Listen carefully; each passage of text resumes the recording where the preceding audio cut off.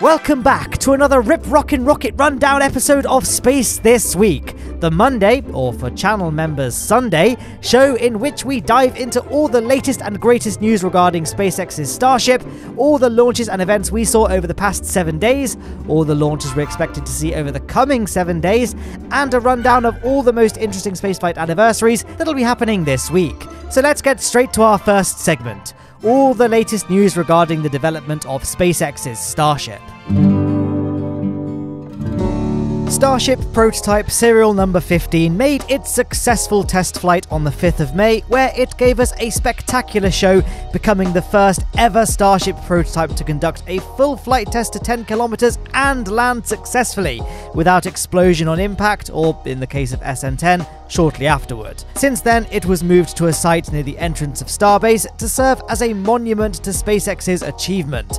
But that left a few questions regarding SN16, 17, 18 and 19, all of which were to serve as backups for the SN15 should it end up being unsuccessful. Now, SN17 to 19 were fairly early on in their construction, so were promptly scrapped, but SN16 was pretty much completely ready, so fans started to speculate if SpaceX would really decommission a brand new vehicle or if they would find some other use for it.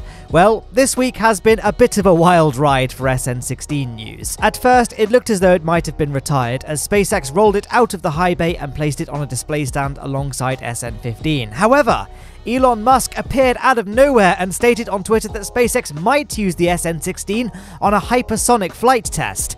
Hypersonic flight is much faster than supersonic, usually it's a speed of Mach 5 or above. To reach these levels of speed, SN16 would need to fly much higher than its predecessors, so if SpaceX were to follow through with this, then my guess would be that they'd ditch it in the ocean like they plan to with SN20 and booster number 2, rather than attempt to steer it back to base. And speaking of SN20, this hypersonic flight test would probably be in service to SN20's orbital test flight, which would involve speeds in excess of Mach 25 during re-entry. So far, we don't know if SN16 will fly before SN20, given that any additional flight tests would put a significant pause on the construction of all the ground support equipment and buildings required for the orbital test flight. Also, at this point, Elon claiming that SpaceX might do something with the Starship vehicle is no guarantee at all, so I'd take it with a hefty grain of salt. Elsewhere on the construction site, BN2 is coming along very well, the liquid oxygen tank has been stacked, and the liquid methane tank is undergoing fabrication as well. There is still a long laundry list of tasks needed to get this mammoth booster finished: stacking of the methane tank, grid fin installation, power supply, and the spaghetti of wiring installation, more pipework, and last but not least, the installation of the 29 Raptor engines. We did get an interesting development on the Raptors though. SpaceX President Gwynne Shotwell walked past this not so subtly placed graphic during a commencement address, and it appears to show a countdown to the Starship orbital launch of 25 days, 7 hours and 30 minutes. It also shows which Raptor engines have been produced and shipped. Of course, this diagram is probably not very accurate anymore. We're definitely not 20 days away from an orbital flight, but it does confirm that all of Superheavy's central engines are completed, so hopefully we should still get a flight relatively soon. My bet, based on the progress of everything, is currently on August. Here's a 3D render of what the beginning of that very exciting livestream will look like. This amazing animation is a preview for an upcoming project by Alexander Svan. Check out the link in the description to the full resolution version of this, and of course subscribe so that you can be notified when the full video is ready, because I have no doubt it'll be amazing. Ahead of the orbital flight, SpaceX have been putting BN 2.1, the prototype Superheavy tank, to good use this week. On the 17th of June, it underwent a cryo-proof test, which seemed to go well and hopefully means that no major reworks to the tank design are needed. The ground support tanks at the launch site are also rapidly going up and being moved into position. Thank you to Ocean Cam, by the way. They're new to the scene of SpaceX Starship photography and videography, so definitely check out their social media and YouTube pages in the description. The colossal launchpad tower is also growing at a rapid rate. So far, it's 5 segments tall, with segment number 6 ready and waiting to be stacked, and segment 7 quickly being assembled too. The tower will most likely be 7 to 8 segments tall when completed, and will serve as the final part of the Starship assembly, as it will hoist the Starship on top of the Superheavy booster. It's unclear how SpaceX plan to integrate their bold plan to use the tower to catch the Superheavy booster, but I suspect that this wasn't a consideration for the tower's design at this early stage in production, and that the catch system will be added either to new towers going forward, or retroactively added to the tower once prototype testing is much further down the road. Brendan's diagram saw both the progress on the tower and of all the Starship vehicles and GSE tanks as a whole remain as regular and high quality as ever, and we all wait with bated breath for the Superheavy launch, and of course the potential hypersonic flight of SN16. Outside of Starbase, SpaceX recently closed on a deal to purchase Massey's gun shop and range, which is just a stone's throw away from the Boca Chica manufacturing site. Sources close to the deal have indicated that this location will be called the Raptor facility, and will possibly be used as a location to repair, rebuild, and test Starship rocket engines. SpaceX making strides there to further find ways of streamlining and accelerating their abilities to build, refurbish, and rapidly reuse the Starship vehicles. For now, I'm going to tie a nice bow on my coverage of Starship there and proceed to discussing all the other things that we saw happen last week. The first rocket launch we saw last week was on Tuesday the 15th of June. This was a Minotaur 1 launch vehicle launching very quickly from the Mid-Atlantic Regional Spaceport, carrying the NROL 111 payload, a classified reconnaissance payload that, because it's classified, we don't really know anything about, other than the fact that the NROL 111 consists of 3 separate payloads. It's been a while since we had a Minotaur 1 launch, nearly 8 years in fact, so this was definitely a fun one to see. And also, it's orange, which makes a nice change from the greys and whites that we usually see. Next up, we saw China launch 3 astronauts, or to give them the name that the Chinese use, Taikonauts, to their newly established space station core module Tianhe, the first module of the Tiangong Chinese space station. Currently, it also has the Tianzhou 2 cargo spacecraft attached as well. The Shenzhou 12 spacecraft successfully docked with the station, and the crew has now begun their 3-month mission on board, during which they will verify and test key components of the station, the environmental and life support systems, conduct extravehicular activities and operations, and conduct a multitude of scientific experiments from a range of disciplines. This flight marks the first of 4 crewed missions for the space station's construction, which is planned to be completed by 2022. Hopefully, those rockets' first stages will land in slightly better places than this launch is. One of the boosters ended up landing on a civilian road. At least it would have touched down fairly softly, since it came down via parachute. The same day as Shenzhou 12, we saw SpaceX launch a GPS Block 3 satellite to medium Earth orbit. The satellite, dubbed Neil Armstrong, is the first US Department of Defense payload to fly on a Falcon 9 with a previously flown first stage booster, as this particular Falcon 9 first stage previously flew another GPS Block 3 satellite to orbit back in November 2020. And it will almost certainly fly again, since it successfully landed 647 kilometers downrange on the Just Read the Instructions drone ship. And can I say, I think this has got to be the best Falcon 9 drone ship landing footage we've ever seen. What do you think? The payload fairings were recovered as well. They were fished from the water by SpaceX's new fairing recovery ship, Hose Briarwood.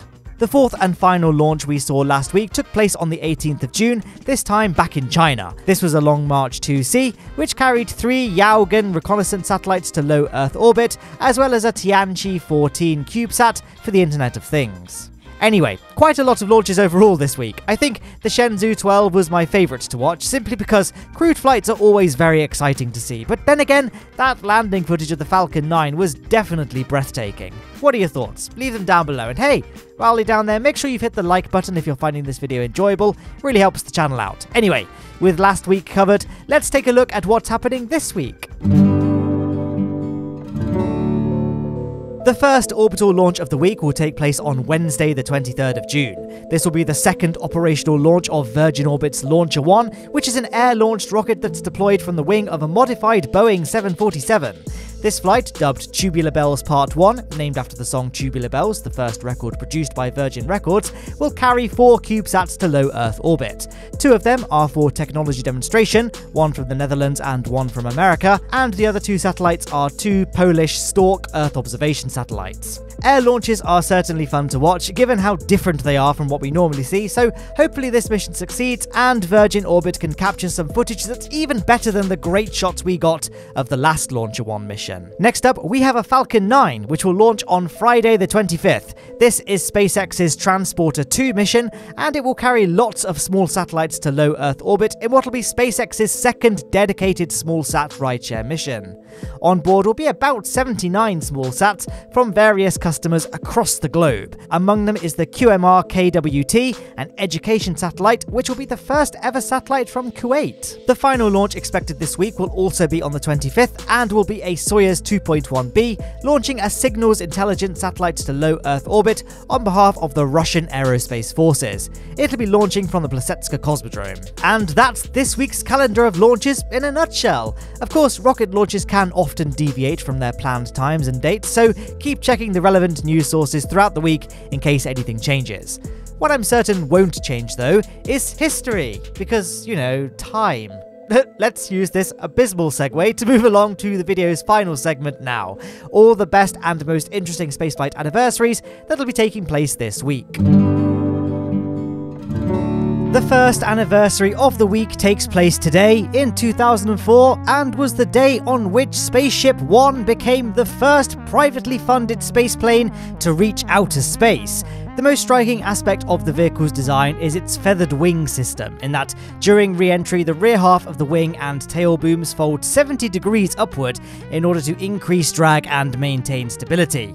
Spaceship One was an experimental aircraft and is fairly comparable to the X-15, which, like the Spaceship One, was launched from the air by a carrier aircraft and was only suborbital. To reach orbit itself would require more than 60 times the energy of Spaceship One, but of course orbital flight was never the objective.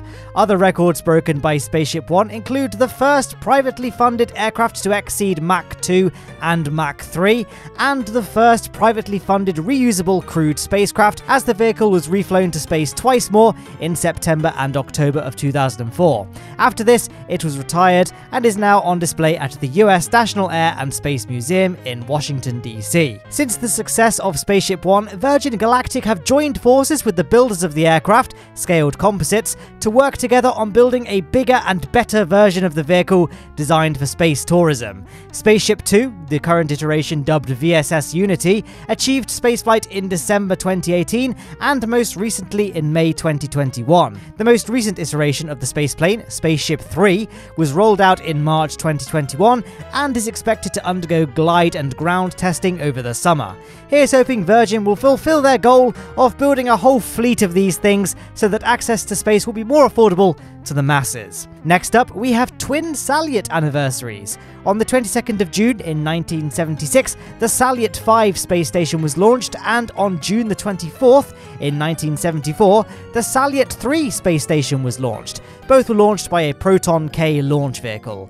They are interesting, actually, as these two space stations, as well as the failed Salyut 2, were different from all the other Salyut stations. These were actually highly secretive Almaz stations, flying under the Salyut designation as a cover-up. Their true purpose was military. Salyut 3, or OPS-2 to give it its true name, hosted the crew of Soyuz 14 for 15 days in July 1974, and a second expedition was planned for the following month, but unfortunately the crew failed to reach the station. The space station was equipped with a cannon, based on the one from the Tupolev Tu-22 bomber, which was tested while the station was uninhabited. Now, some sources claim that it was fired to depletion, while others state that 3 firings took place. The results of the tests still remain classified, so we really don't know for sure.